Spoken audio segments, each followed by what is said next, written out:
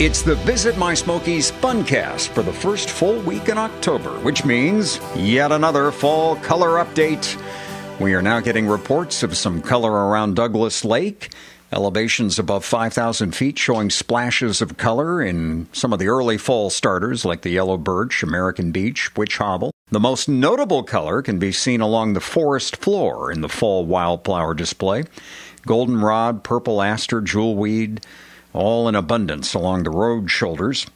And all that great video that you just saw, they're part of our Insider's View segments. From the main menu, click Insider's View and just type fall into the video search box. And you really should bookmark our ultimate guide to fall color. From the main menu, just click Things to Know and then search Fall Color Guide. And I'm your Smoky Mountain meteorologist, that leaf-peeping Paul Poteet. Okay, stop me if you've heard this one before.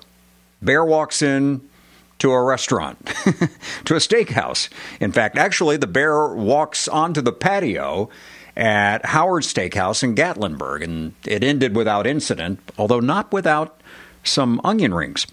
And of course, some of the diners were taking videos. So, if you want to see that video, you need to visit our story in the Things to Know section of visitmysmokies.com. Hey, guy, it's the Wild Boar Saloon, not the Wild Bear Saloon.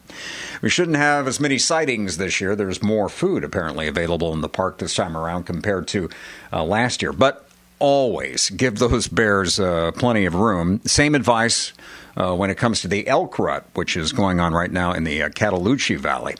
Now, the shocking story of the dual life of Cades Cove, one of the Great Smoky Mountains National Park's most popular locations. You got the views, the historic buildings, the wildlife, but what many people don't know is Cades Cove also one of the best spots for stargazing. It usually isn't open to visitors after dark, but there's an exception for the annual Cades Cove Star Party, which is Saturday, October 8th, totally free, open to anyone and everyone. Click Things to Know and search Cades Cove Stargazing. And it would be helpful to have some nice weather for that star party. Looks good so far. Not as hot even. Till then, we're above average, but not uncomfortable. Nighttime temps in the 50s, we can deal with that. And the daytime highs in the warm, low 80s.